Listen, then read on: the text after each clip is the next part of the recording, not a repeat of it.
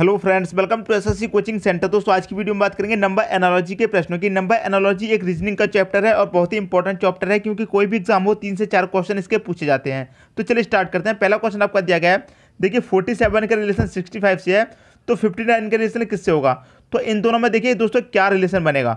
देखिए 47 है तो आप क्या कर सकते हैं, यदि आप 47 को प्लस करेंगे तो आपको कितना मिल जाएगा, 11 मिल जाएगा।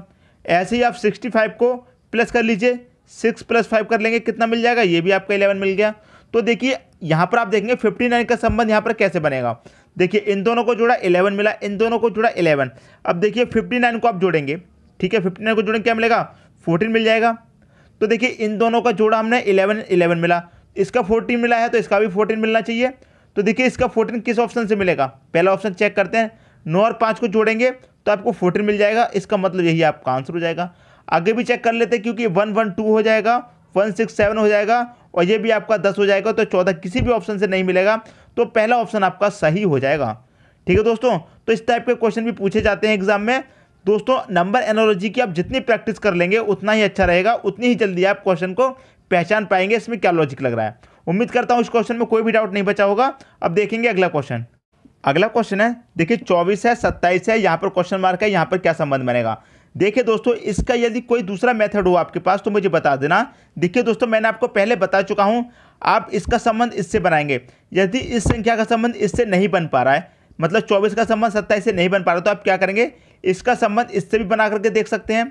नहीं बनेगा तो इसका संबंध आप इससे भी बना करके देख सकते हैं।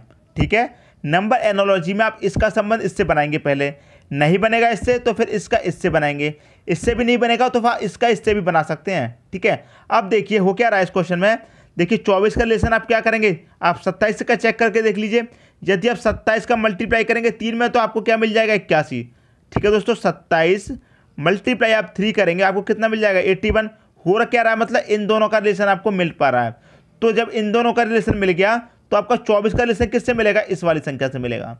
इस 24 का रिलेशन इससे नहीं मिल पा रहा है दोस्तों, तो 24 का रिलेशन किससे मिलेगा, इस वाली संख्या से मिलेगा। 27 का मल्टीप्लाई 3 से किया है तो आप क्या करेंगे, 24 का मल्टीप्लाई भी 3 से कर दो, कितना मिल जाएगा, 4 × 12 का 2, कैरी का 1, 3 दूनी 6 और 1 7, मतलब 72 हो जाएगा। कौन से ऑप्शन में दे रखा है, तो ऑप्शन नंबर सी आपका दोस्तों सही हो जाएगा। यदि किसी की समझ में नहीं आया है दोस्तों तो कमेंट बॉक्स में बता देना। मैंने बताया आपको इसका संबंध इससे नहीं बने तो इसका इससे बना करके देख सकते हैं। तो हमने इसका चेक किया, 27 का मल्टीप्लाई 3 से हो रहा है, तो यहाँ भी 24 का मल्टीप्लाई 3 से करेंगे तो आपको ये वाली संख्या मिल जाएगी।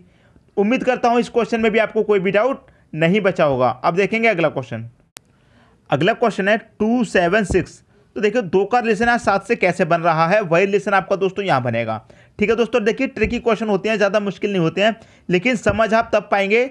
देखिए समझने की कोशिश कब की जाती है, जब आपको प्रैक्टिस अच्छी हो जाएगी तो आप 2 सेकंड में पहचान लेंगे, 2 सेकंड में समझ जाएंगे। आप मन में ही जल्दी मन में ही आप सोच लेंगे इसमें क्या लॉजिक लग रहा है।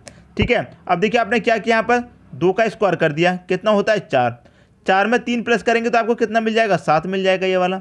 ठीक है, 6 का स्क्वायर कर दीजिए, 6 का स्क्वायर करेंगे कितना होता है 36, प्लस 3 कर देंगे कितना हो जाएगा, 39 हो जाएगा। ऑप्शन आपका बी दे रखा, आपका राइट आंसर हो जाएगा। तो देखिए इतना सब कुछ आप कब करेंगे, मन में ही कर लेंगे। जैसे ही आपको क्वेश्चन दिखाई देगा आप मन में ही कर लेंगे इसमें क्या लॉजिक लग रहा है। दोस्तों आपने नंबर एनालॉजी के हमारे और वीडियो नहीं देखे हैं तो आप चैनल की प्लेलिस्ट में जाकर के रीजनिंग ट्रिक नाम से प्लेलिस्ट बनी हुई है, उसमें आप रीजनिंग के हमारे सारे वीडियोस देख सकते हैं। ठीक है दोस्तों, इस क्वेश्चन में यदि कोई डाउट हो तो कमेंट बॉक्स में बता देना। अब देखेंगे अगला क्वेश्चन।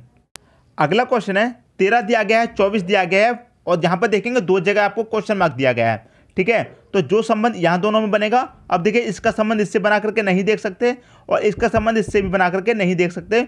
जो भी संबंध बनेगा इन दोनों संख्याओं में बनेगा। तो देखिए क्या संबंध बनेगा इन दोनों संख्याओं में। अब देखिए आपको क्या देगा, 13। यदि आप 1 + 3 कर दो, मतलब इन दोनों संख्याओं को जोड़ देंगे तो 4 मिल जाएगा। ठीक है, बात समझ में आ गई। यहाँ क्या दे रखा है 24। यदि आप इसको मतलब 2 + 4 कर देंगे, इन दोनों संख्याओं को आपस में जोड़ देंगे, कितना मिल जाएगा, 6 मिल जाएगा। पहली 2 संख्याओं को जोड़ा 4 मिला, दोनों को लास्ट इनको जोड़ा 6 मिला। इनमें देखेंगे कितने का डिफरेंस है, तो 2 का डिफरेंस आ रहा है।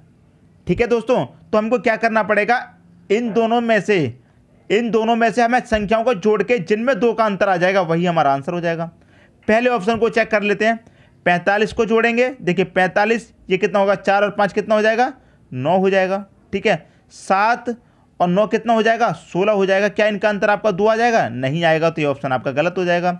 इनको जोड़ेंगे 5 और 6 कितना हो जाएगा 11 हो जाएगा। और 7 ये कितना हो जाएगा 15 हो जाएगा। क्या इनका अंतर 2 आ जाएगा? नहीं होगा, तो ये भी आपका आंसर नहीं होगा। इसको चेक कर लेते हैं 57 कितना हो जाएगा, ये हो जाएगा दोस्तों आपका 12। और 6 और 8 कितना हो जाएगा, ये हो जाएगा दोस्तों आपका 14। और इनका अंतर करेंगे कितना आएगा 2 आएगा। तो इसका मतलब क्या हो जाएगा दोस्तों, यही आपका आंसर हो जाएगा। इससे चेक करेंगे ये 7 हो जाएगा और ये कितना हो जाएगा 14। तो इनका आंसर दोस्तों 7 का आएगा, तो ये भी आपका आंसर नहीं होगा। हमने देखिए क्या किया है, इन दोनों संख्याओं को जोड़ा है और इन दोनों संख्याओं को जोड़ा है और इनका अंतर 2 आया है। तो हमने इन दोनों संख्याओं को जोड़ा 12 आया, इसको जोड़ा 12 आया, इनका अंतर कितना आया 2 आया। तो उम्मीद करता हूं दोस्तों इस क्वेश्चन में भी कोई डाउट नहीं बचा होगा और इसमें जो लॉजिक लग रहा है इसे भी आप समझ गए होंगे क्या लॉजिक लग रहा है। उम्मीद करता हूं दोस्तों ऐसा लॉजिक आपने पहली बार देखा होगा, ठीक है, इससे पहले आपने ऐसा लॉजिक नहीं देखा होगा। तो ये एक न्यू मेथड है आपके लिए। यदि आप पहले देख चुके हैं तो प्रैक्टिस हो जाएगी और जितने भी न्यू स्टूडेंट हैं उनके लिए ये पहली बार देखा होगा ये ट्रिक वाला, ठीक है दोस्तों। तो ऐसे क्वेश्चन भी पूछे जाते हैं एसएससी एग्जाम में और एनटीपीसी एग्जाम में भी पूछे जा सकते हैं, ठीक है दोस्तों। तो जितना आप प्रैक्टिस करेंगे उतनी ही जल्दी आप लॉजिक को पहचान पाएंगे, ठीक है दोस्तों। अब देखेंगे अगला क्वेश्चन। अगला क्वेश्चन है 60 है 36 है 100 है, यहाँ पर क्या आएगा, ठीक है दोस्तों। आप देखिए इसमें क्या लॉजिक लगेगा, वही लॉजिक आपका यहाँ पर लगेगा, ठीक है। तो डिफरेंट टाइप के लॉजिक होते हैं नंबर एनालॉजी में, आपको प्रैक्टिस करनी पड़ेगी। जितनी प्रैक्टिस करेंगे उतना ही जल्दी समझ जाएंगे। देखिए आपको क्या दिया गया 60 दिया गया है, ठीक है। यदि आप 60 को 10 से डिवाइड कर दें कितना मिलेगा 6 मिलेगा। और 6 का स्क्वायर कर दें तो कितना मिलेगा 36 मिल जाएगा। 60 दिया गया है, इस 60 को क्या करें 10 से डिवाइड करें तो 6 मिलेगा, 6 का स्क्वायर करें तो 36 मिल जाएगा। ऐसे आपको क्या दिया गया 100 दिया गया, 100 को क्या करें 10 से डिवाइड करें कितना मिलेगा 10 मिलेगा। और 10 का स्क्वायर करें तो कितना मिलेगा 100 मिलेगा। तो ऑप्शन नंबर ए आपका सही हो जाएगा। देखिए फिर से समझाता हूँ, ये क्वेश्चन थोड़ा डिफरेंट क्वेश्चन है। 60 दिया गया है, 60 को आप क्या करें 10 से डिवाइड करेंगे तो 6 मिलेगा, 6 का स्क्वायर किया 36 मिल गया ये वाला। ऐसे यहाँ करेंगे 100 दिया गया है, 10 से डिवाइड करेंगे 10 मिलेगा, 10 का स्क्वायर करेंगे तो 100 मिलेगा। तो यहाँ पर भी आपका आंसर क्या आएगा दोस्तों 100 ही आएगा, ठीक है दोस्तों। यहाँ पर क्या आएगा 100 आएगा।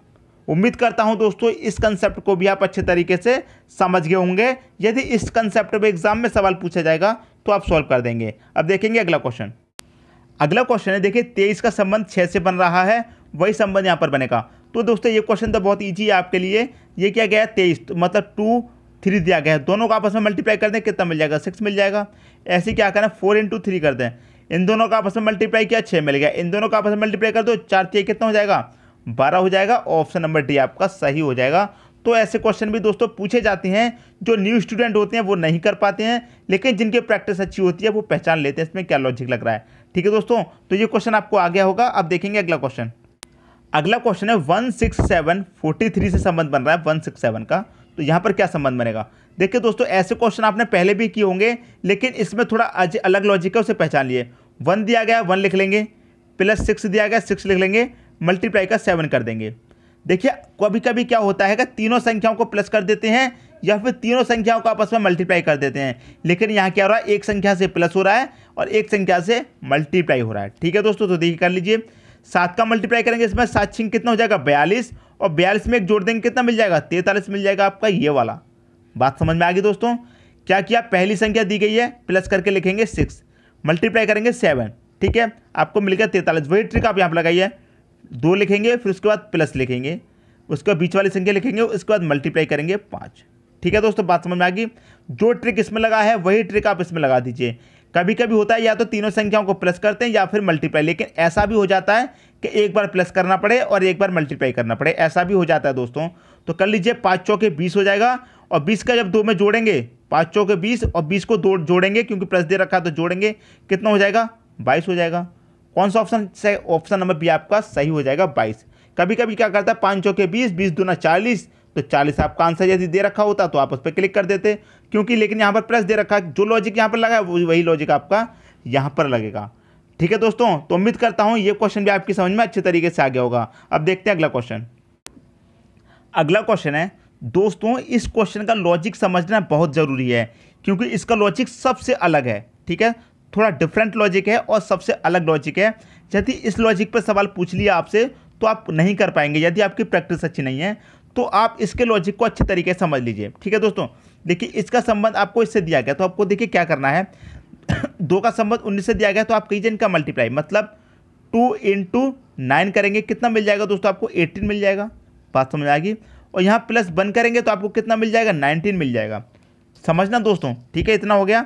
अब इनका ही मल्टीप्लाई कर दो, मतलब यहाँ 9 से मल्टीप्लाई किया है तो 3 का मल्टीप्लाई भी आप 9 से कर दो। 3 में कितना हो जाएगा, 27 हो जाएगा। अब देखिए यहाँ पर हमने +1 किया था, यहाँ +1 करेंगे तो क्या हो जाएगा, 28 हो जाएगा, लेकिन हमको चाहिए 29, तो हमें क्या करना पड़ेगा, प्लस का 2 करना पड़ेगा, तो आपको 29 मिल जाएगा। ठीक है दोस्तों, अब देखिए आगे आते हैं यहाँ पर। ठीक है दोस्तों, अब आप आगे आते हैं यहाँ पर। अब देखिए यहाँ क्या करना होगा, 8 दे रखा है, 8 का मल्टीप्लाई कितने से करेंगे, 9 से करेंगे। जब यहाँ 9 से किया है तो यहाँ भी 9 से कर देंगे। 8 में कितना होता है, 72 होता है। ठीक है, 72 होता है। 72 में हमें कितना प्लस करना पड़ेगा, 72 में देखिए 1 प्लस करेंगे तो 73 हो जाएगा, 2 प्लस करेंगे तो 74 हो जाएगा। लेकिन 74 किसी भी संख्या में ऊपर वाली संख्या नहीं दी हुई है, तो यही लॉजिक इसका समझने वाला है। अब देखिए हमने यहाँ पर क्या किया था, 1 प्लस किया था, यहाँ क्या किया था, 2 प्लस किया था। देखिए 2 का मल्टीप्लाई किया है हमने इसका, तो 2 में से हमें क्या करना, -1 कर देंगे तो 1 बचेगा, तो 1 हमने यहाँ पर प्लस किया है। 3 का मल्टीप्लाई किया इस संख्या का, 3 का -1 करेंगे तो आपको कितना बचेगा, 2 बचेगा, जो 2 आपने यहाँ पर प्लस किया है। इस 2 में से 1 माइनस किया है, 1 बचेगा तो 1 जोड़ा है। इस 3 में से 1 माइनस किया है, 2 बचा है तो 2 जोड़ा है। करना क्या है, जिस संख्या का आपने मल्टीप्लाई किया है पहली वाली संख्या का, इसका मल्टीप्लाई किया, इसमें से 1 घटा के जोड़ा है, इसका मल्टीप्लाई किया, इसका 1 घटा के जोड़ा है। तो आप देखिए पहली संख्या ये है, इसका मल्टीप्लाई करेंगे तो इसमें से 1 घटा के जोड़ेंगे। ठीक है, 8 ने 72। ठीक है, तो हम क्या करेंगे, 8 में से 1 घटा के जोड़ेंगे तो कितना जोड़ेंगे, 7 जोड़ेंगे।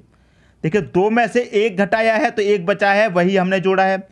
3 में से 1 घटाया है, 2 बचा है, वही हमने जोड़ा है। ऐसे 8 में से 1 घटाएंगे, जो बचेगा उसे जोड़ेंगे तो 7 बचेगा, तो यहाँ करेंगे 7 बचेगा तो 7 जोड़ेंगे।